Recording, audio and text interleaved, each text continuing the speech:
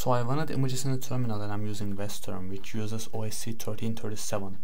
And OSC 1337 protocol starts the inline image feature with the escape character and ends it with the bell character, which is a problem because I'm using tmux to copy paste and have windows inside a single terminal window.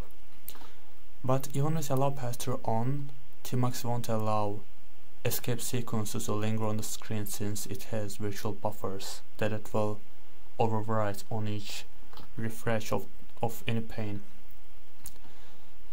My tmux configuration kind of mimicked Vim shortcuts, and I did the same with my WezTerm configuration.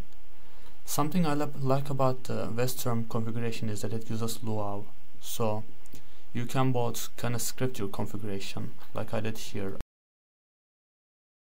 I created a map function and I just used that to eliminate this strange syntax.